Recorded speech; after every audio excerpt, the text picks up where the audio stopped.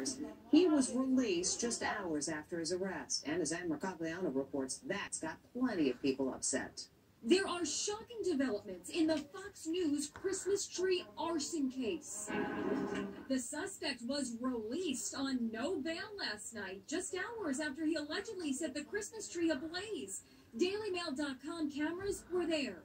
It is a big story. It is the cover of the New York Post. Treason. Grinch sets fire to Fox's Yule display, and he is freed without bail despite a long rap sheet. 49-year-old Craig Tamanaha ranted incoherently as he was freed. He is homeless, and his own father was quoted as saying he's a nut. He even had the nerve to ask photographers for cigarettes. You got a cigarette? Hey, you got a cigarette? Then off he went into the night. So how could it be that the suspect was freed so quickly? Well, it turns out that setting a fire that does not lead to injuries is considered a misdemeanor under the state's new controversial bail reform law. There is no bail for people charged with misdemeanors, so he walked, even though he allegedly caused a reported $500,000 in damages. New York Mayor-elect Eric Adams expressed outrage. Here's a person that stated they're going to continue to wreak havoc on our city.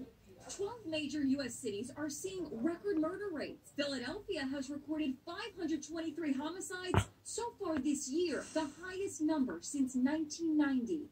San Francisco's surge in crime is the focus of national attention. And here are the latest victims. Sisters Catherine and Kimberly were with Catherine's kids, sitting in their car, when a gang of smash-and-grab robbers broke the rear windows and took a laptop. That book bag was hanging over the headrest behind my 4-year-old. And they took it, and that's when she seen it. She was like, yeah, that ninja just took that book bag.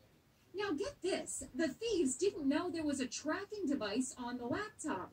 The sisters were able to track every move the bad guys were making. But the family says cops haven't done anything, at least not yet. She's still locating it. It's still moving, you know? So how is that we can locate it, but no one can do anything about it?